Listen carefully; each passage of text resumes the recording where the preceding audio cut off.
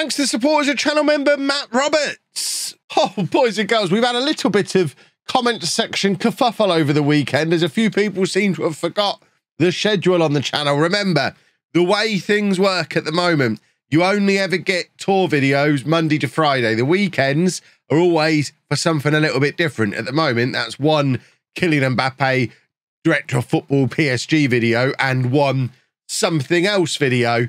And then sometimes if we get to 5,000 likes on a PSG video, we'll do an extra one of those in the week instead of a tour video as well, which is particularly handy at the moment when I'm having to do double the amount of matches in between because of the whole B team situation. So it's all fine. Me doing a Nottingham Forest video, you didn't lose anything. That was an extra video. You silly gooses. Should we crack on? Hello, welcome to part 39 of the Tour de France. I'm Kevin. Coming up on today's episode, we have a massively important top-of-the-table clash in Ligue 2. Plus, eventually, we play another normal football match as well. There's lots of faffing about going on between now and then. But the important thing is we play Amiens, who, as you can see at the moment, are the team we are battling for the title with. We're actually looking pretty solid in the automatic promotion slots. A win here would actually put us to the top of the table as well. We have been in great form, as you can see, just dropping the odd point here and there against Guingamp, against Toulouse, but by and large, we are picking up points. We are rattling in goals. Bradley Barcola is the top scorer in the entire division. He's having a lovely time of it.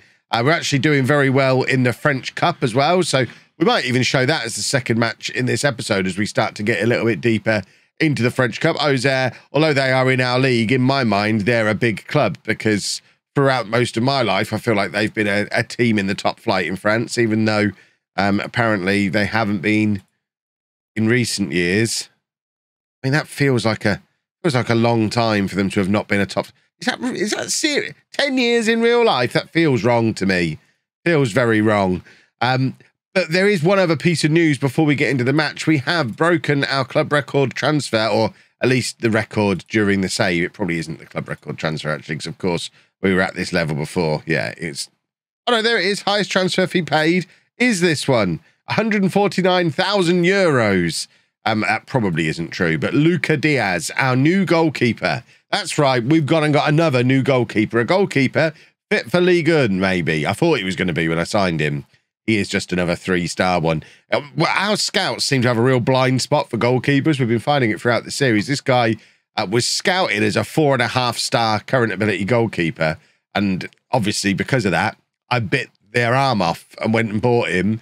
He'd been playing regularly for Vafka in this division for a long time. I mean, he's got nearly 200 games at this level and has been a backup in the division above previously as well. But not quite the 4.5-star goalkeeper I thought he was going to be. He is an upgrade on Jeff, so I'm not that upset, but I maybe wouldn't have spent that amount of money for a 3-star player. It was the bulk of our transfer budget. We still do have a little bit left, and the window isn't yet over, so there might be more business.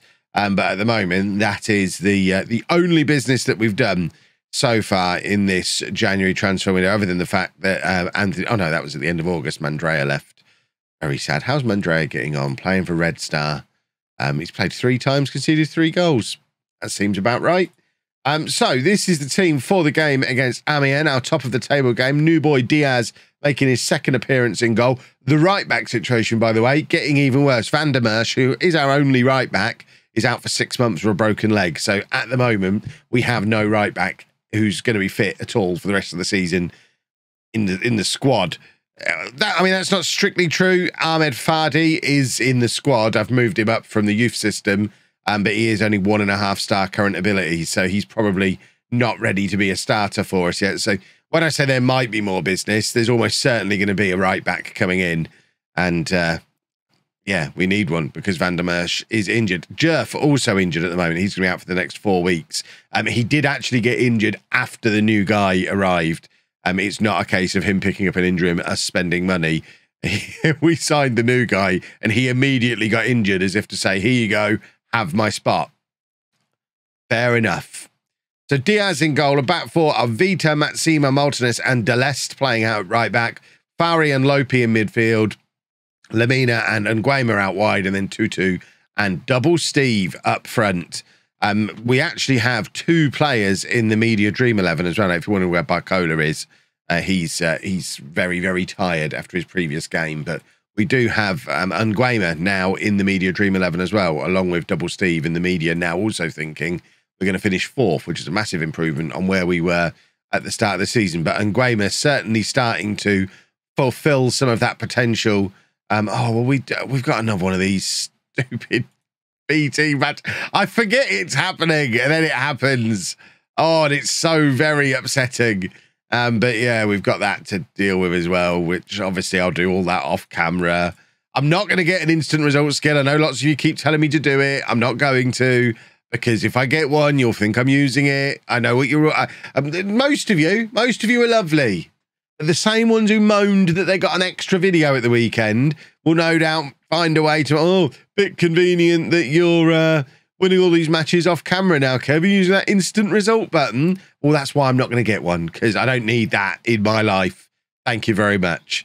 The rascals have spoiled it for everyone. They haven't spoiled it for anyone. They've spoiled it for me. I'm the one who's having to do all the extra in-betweeny nonsense. It doesn't change your experience at all. That's really poor from Diaz. That's £130,000 worth of goalkeeping there.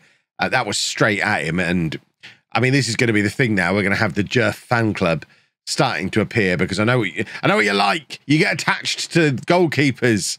And once you make your mind up one way or the other, there's no changing you. So now you've seen him have a bit of a howler in the first time you've seen him. We officially don't like Diaz now, and Jerf's going to have to come back in. Diaz goes down as a waste of money, which, I mean, I'm not necessarily against playing Jerf. They're very similar on this star rating. When we do the polygon comparison, they're very similar goalkeepers. I think I just kind of got a little bit excited by a not 100% scouted player, and probably should have learned my lesson after all these years playing Football Manager, but that is poor. We have conceded 2 early goals here, and that is not really part of the script today. We've been playing very well recently. I suspect we might be suffering a little bit of the game punishing me for not playing for a few days, because I'm recording this on Monday, and I don't think I've loaded the game up since Thursday when I recorded Friday's episode. So it's been a few days. You know what Football Manager gets like if it feels like you're not playing for a few days. Oh, and good. I'm still having the same focusing issues I was having in the Streamer Showdown as well. The camera is not focused on me.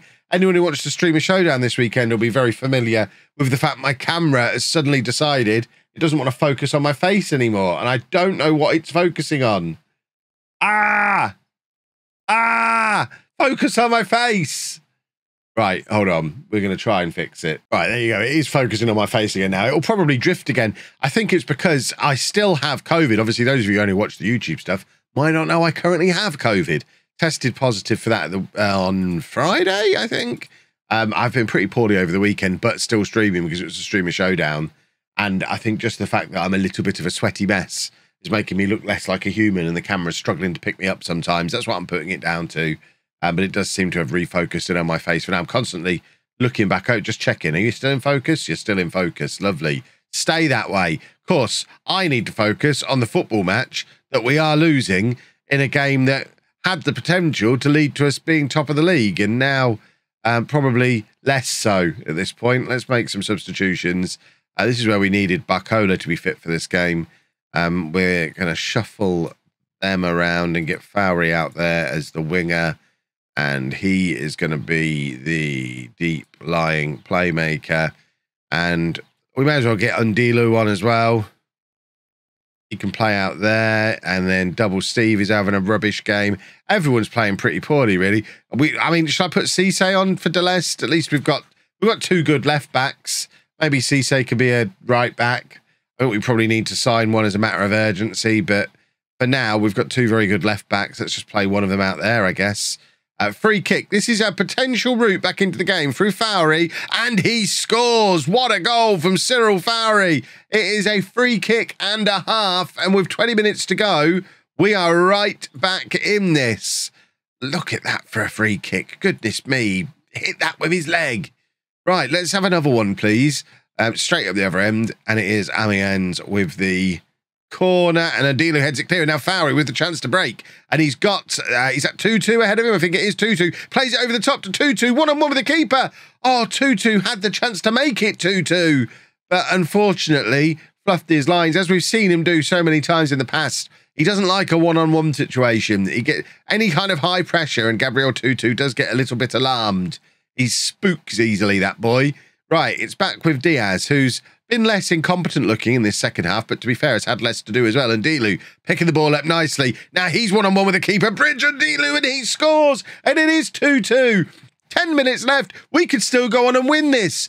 I've got to say, inspired substitutions in this match. And now we've lost the focus on the camera again because I moved my head too far. Please focus back in on me, camera. We've got a goal going on. Their goalkeeper was facing the wrong way while all that was going on. If anyone has any idea why my camera keeps losing its focus, please let me know. I probably need to talk to Nerdphonic and he can come and fix it for me. Probably not while I've got COVID, though. Right, I am going to take off Lopi. Paolo's going to come on for him. We'll swap those over. Paolo's actually going to be leaving the club. We didn't get him tied down to a contract in time, and he is going to be joining Bordeaux at the end of the season, which is a little bit of a taking the eye off the ball situation with him, because he is a promising youngster who probably would have gone on to being a very important player for us, and we've now lost him for nothing. 2-2, nodding it. Sorry, it was Paolo nodding it down to 2-2, who tried to release Gale but couldn't do it, and now it's Vita to Gomes. Come on, let's go and grab a winner. We are all of a sudden in the ascendancy in this match. Those substitutions have made a massive difference, and now Amiens going down to 10 men with 5 minutes to go. This is our opportunity to go to the top of the league, playing against 10 men for the final few minutes, get the ball into the penalty area and score a goal. That is my inspired managerial mission. Gomez with the corner, and Dilu with the header that goes just over. And that was probably our chance. And it has ended 2-2. It's certainly a better result than losing 2-0 would have been. And we keep ourselves within 2 points at the top of the table. We keep the gap behind us as well. But goodness me, what could have been if that goal had gone in? And now I need to play this. It's just stupid. Playing the stupid B team. Why you stupid. Ah. Well, we weren't able to find a right back before the deadline day thing happened. We have a limit of 5 loans per season, and we've already used them. And I spent my money on a goalkeeper we didn't really need. Who are the 5? There's only 3 loans. Oh, of course, we would have had loans carry on from last season, presumably. Have we got 5 loans? Lemina would have carried on, and Carter, plus the 3 new ones. So we couldn't bring anyone in on loan. Couldn't find anybody we could actually afford to come in and sign permanently. So we are going into the second half of the season without a recognised right back. Ahmed Fardi, who thinks he's a left midfielder, is going to be playing there for us. It'll be fine. In other news, though, we have made it through to the quarter-final of the French Cup, beating Auxerre, and we've got another team in Ligue 2 in the quarter-final. Paris Saint Germain have been knocked out of this already. They were knocked out back in the 7th round by Rennes in a massive upset. I'm not going to say that the French Cup is winnable, but there's as many Ligue 2 teams left in it as there are Ligue 1 teams, and we're the best one. So I guess Monaco are probably going to go on and win it. I'd like to think we should be able to make our way past Bordeaux and have a semi-final for you in the next episode, which would be awesome. But for now, we have another important game in the league. We're facing 5th placed Sochaux. That's who they are, isn't it? The names. Do I look French to you? I don't do the names right. I don't look like anything to you because once again, the camera. Oh, see, I got cross and it focused itself now. Nothing, none of the settings of this camera have changed. I don't know why it started doing this in the last 24 hours. It is really making me very cross. So Diaz in goal, apart from Vita, Deleste, Matsima and Fardi. Fowry and Lopi in midfield. Lemina and Nguema out wide with Barcola and Tutu up front. Double Steve has picked up an injury. He's not going to be out for long, just a couple of days. He's got the flu.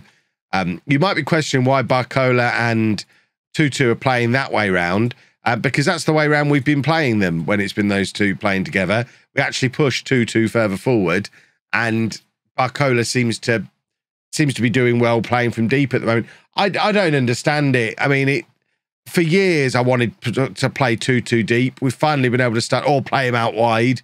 And now he doesn't seem to be performing in those areas as well as he does when we play him a little bit further forward. It makes no sense to me. I'm just going with the flow on it. And here we have an example of it in motion, probably Barcola drifting out wide. I thought he was going to dink it over to 2-2, but he didn't. He's actually run himself into a little bit of trouble there and given the ball away. This is a must-win game for us if we are going to, if we're serious about automatic promotion. This is a team who are just behind us in the playoffs. So it's a team, A, we want to beat to stay in the automatic promotion spots, but we also want to beat because if we do fall down into the playoffs, we need to feel like we can beat teams like this and not get caught out in the playoffs again. Lopi playing it forward to 2-2 now, who gives it to Lemon out on the left-hand side. Can he find a cross? His players lining up in the middle, and Nguema is one of them. It's a lovely cross, and it's a very good header from Ulrich and Nguema, and it's 1-0 inside the first 4 minutes of this match, and that is... went to plan perfectly there. The two guys in the middle just staying out of the way. Big lad coming in off the wing, nodding it in. I mean, he's basically clambered over the top of Barcola there because he's a big boy and he can clamber wherever he wants to clamber. Barcola has now picked up an injury, which is not ideal because then I'm going to swap them around again and play 2-2 deep of Ndilu because Ndilu plays better further forward. I'm getting to know my boys more and more the longer time goes on.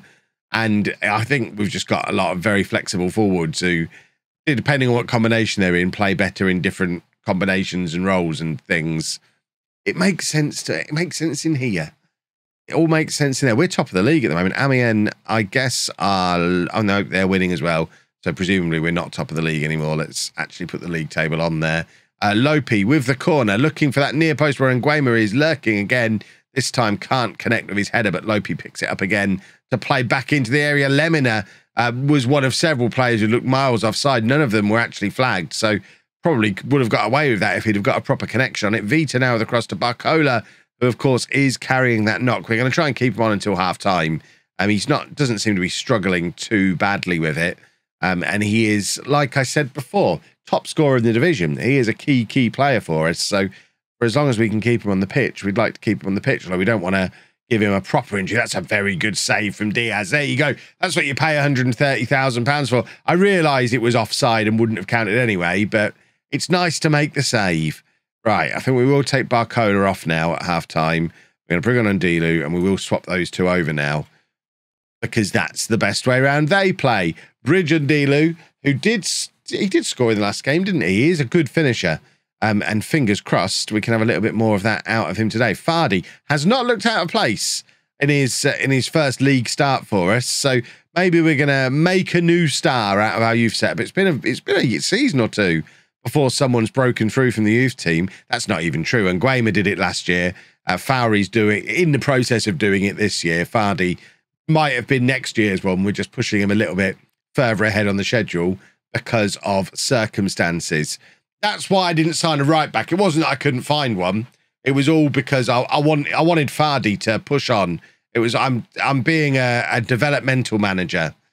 It was all deliberate. Right, Bridge and Ndilu turned his man, but then ran into another one, unfortunately, and that looked offside, referee. Can we... it doesn't matter. We've got Matsima there to just clean up the mess, and now 2-2. Breaking clear, charging down this right-hand side, and Nguema is struggling to keep up with him support. It does end up back with Nguema. What a pass from him to Ndilu, and there is the finish. And that is brilliant football all round. 2-2, doing what he does best and drifting out onto the flanks from that deeper position, knocking it back to Nguema, who is he is a creative force. And what a cross this is. It's perfectly placed, perfectly weighted. It's a lovely finish from Ndilu. And it's 2-0 now to us, and we're looking good. This has been a very productive episode. We've had the saving of the point against Amiens. We're hopefully picking up a result here as well. We're into the quarterfinal of the cup, and we didn't sign a right back because we want to develop our own. It's all coming together. We're going to have a Ligue 2 and French Cup double this season. Has that ever been done before? Fingers crossed we can push on and do that. I mean, we're not going to win the cup. Must not get distracted by the cup. The only goal this season is to win promotion. Please don't get distracted. But I'm going to get distracted by the cup. I know full well I'll get distracted by the cup. And because I've said cup so many times, I've got distracted enough to let a goal back in. With half an hour still to go, Sochaux are back in this match, so we probably do need to focus in a little bit again. And I was going to question the goalkeeper. I don't think that's fair that time, actually. I don't think he's done too badly. Amiens have conceded 2 goals. It's now 2-2 between them and Paris FC. So as it stands, we are back at the top of the table again, and we're going to make some substitutions. Fardy is shattered, as you would expect, really. We're going to bring on Moussa Cissé to play it right back again like we did in that previous game. Lemina can come off for Gotam. And Nguema is also tired, so Gomis can come on for him, and we'll put Fowry out onto that wing, and we'll just shuffle all these boys around into their best roles and leave it there for now. I really want to offer some encouragement, but I don't like encouraging when we're ahead because it can sometimes backfire. So I'm just not saying anything. Fowry is now tiring as well. We have got Gallet and Maltinus on the bench. We probably should actually be freshening up at the back, and Fowry's just going to have to stay on there. We don't want a tired centre-back when we're defending a 1-goal lead, especially when it's a 1-goal lead that could send us to the top of the table if the result in the other game stays as it is. Just a couple of minutes to go. We just need to hold on here, chaps. Please, can we hold on? This is why we've brought a fresh defender on. You shouldn't be getting in behind us. That's a £130,000 goalkeeper there in Kingsley Gotan with the counter-attack. I think we've got a 3-on-3 here. There is another defender who's stuck in right at the bottom of the screen, and we've slowed things down, as we probably should, actually, in the circumstances. We're not chasing this game. We just want to keep possession of the ball and see it out. So I'm not going to complain too much that we slowed that counter-attack down there. Deleste now winning the ball well in central defence, and Dealey playing it over the top to Gabriel Tutu, who's in and tries the audacious finish when really you just need to drill it into that far post. But he'll never learn, will he? That's why he'll never be a 30-goal-a-season striker. He's just a wonderful enigma. Cross comes in for Ndilu again, who's hit the base of the post with his header. I tell you what, given enough game time, he probably could be a 30-goal-a-season striker at this level. Amiens are now losing to Paris FC. So not only have we gone to the top of the table, we are clear at the top of the table. Well, we're not. We've got 1 point advantage at the top of the table. I can't show you it because we're now doing the second 11. We were, in fact, can I show you it? That was glitching before, and it used to show us the actual first team league table. It's now not, apparently. I haven't even switched the goalkeeper out, and we're already losing. We're in such poor form now with the second 11 that it doesn't even matter anymore, fingers crossed. But, yeah, I can't actually show you the league table. Look at the state of that, though. Fingers crossed, halfway through, they are getting relegated. But we will wrap that up there. If you have enjoyed this video, please make sure you leave a nice big thumbs up on there for me. Subscribe to the channel for daily Football Manager videos. And thank you very much for watching.